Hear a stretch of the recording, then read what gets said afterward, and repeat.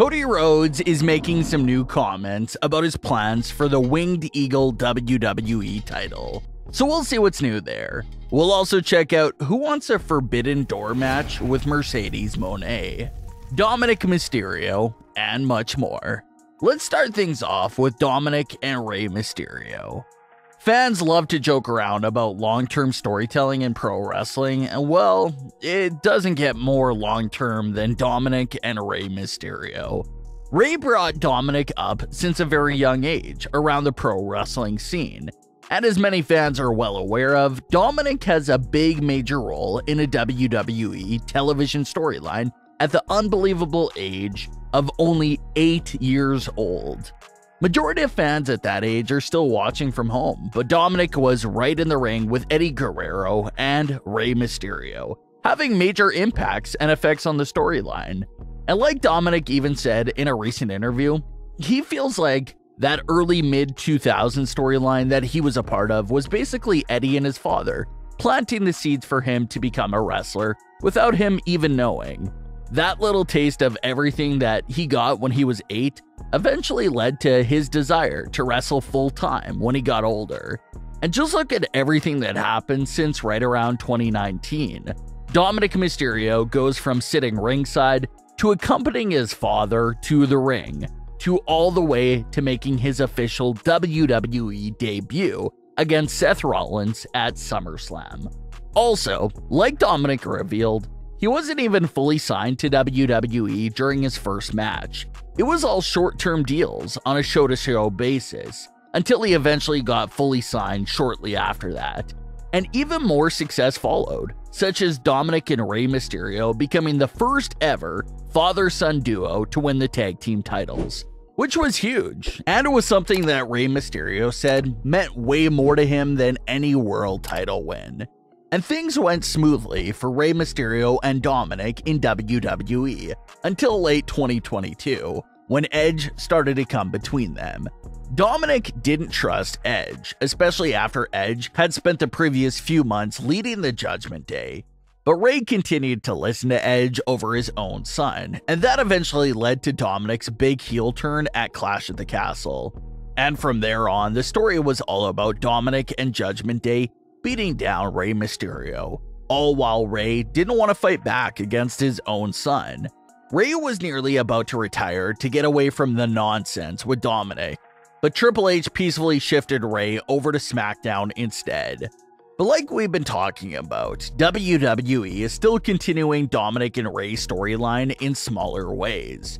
You had the few attacks on Rey's home from Dominik and Rhea Ripley. You had Rey Mysterio calling out Dominik for his fake prison act. And now, Royal Rumble gave us another small but significant update to their story. Rey Mysterio had a whole segment on SmackDown about how he was declaring for the Royal Rumble and how he planned on winning the match. But the only problem was that when Rey's number was called during the Royal Rumble match, he didn't come out. The music played for a while, but eventually turned off. The following entrant was no other than Dominik Mysterio, who had Rey Mysterio's mask in his hands and was ripping it up on his way to the ring. Now, they didn't show us any actual footage of Dominik attacking Rey, but Dominik having that mask in his hands was clearly implying that Dominik was responsible for why Rey Mysterio couldn't come out for the Royal Rumble. In reality, reports say that Rey suffered a last-second injury, so that's why they had to cover up his absence with implying that Dominik attacked him. But it may be another blessing in disguise that Rey missed the match, because the moment of Dominik walking up to the ring and tearing up the mask was great for their current story. Dominik attacked Rey backstage, ruining his Royal Rumble appearance and once again disrespecting the family mask. This may all give Rey even more reasoning to take the gloves off and fight Dominik. Early reports claim that Rey Mysterio versus Dominik Mysterio could still take place at WrestleMania 39. And the long-time rumor, given the current circumstances around the storyline, is that the Mask and Rey's career may be on the line against Dominik. They already made great history together as tag team champions, but a potential high-stakes WrestleMania match against each other sounds just as great. So we'll see if that match does end up taking place at WrestleMania 39 after all. Mercedes Moné has been creating an entire new buzz for herself ever since making her first post-WWE appearance at Wrestle Kingdom. Like Mercedes even said herself, she's going on a world tour and competing all over the world in the near future. Well, WWE superstar Mia Yim appears to want one of the first cracks at Mercedes. Mia Yim recently spoke with Wrestling Inc. and had this to say about the idea of competing in New Japan and having a dream match with Mercedes. Quote, "I've wrestled in Japan many times, but I've always wanted to wrestle for New Japan, so that is on the bucket list. So AJ, Carl, make sure you bring me next time. I'm still offended you didn't. Mercedes is definitely a dream match for sure." End quote. So no one knows what the future holds. Of course, everyone is hopeful that Mercedes will return to WWE one day down the line. But if that doesn't happen, it looks like everyone could face her in New Japan and the other promotions that she'll be a part of.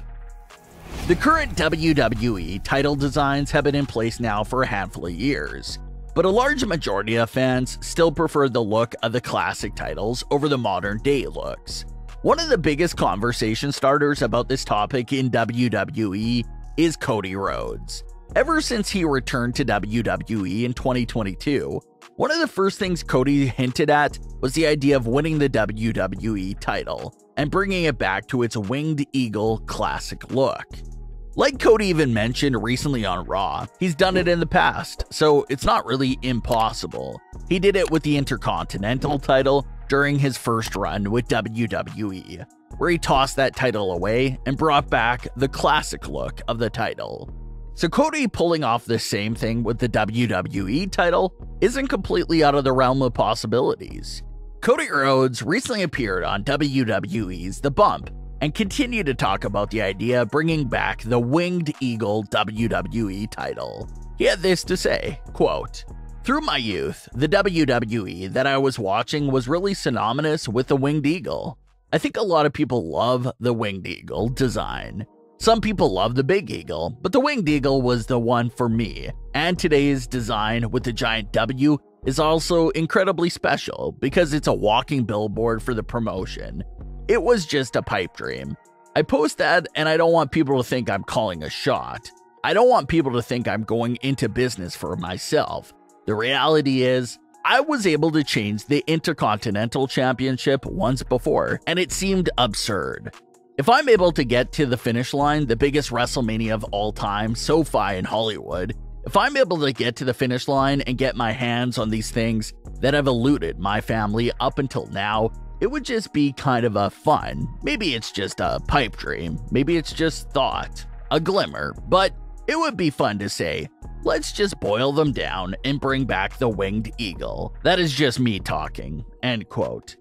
So the idea of bringing back the classic title has been heavily teased by Cody Rhodes for 2 years now. He's still not promising that it will happen, but fans are still holding on to any glimmer of hope for the Winged Eagle title making its return to modern-day WWE. But what are your thoughts on today's stories? Leave your comments below. Don't forget to subscribe with all notifications on, and leave a like if you enjoyed. Thanks for watching, guys.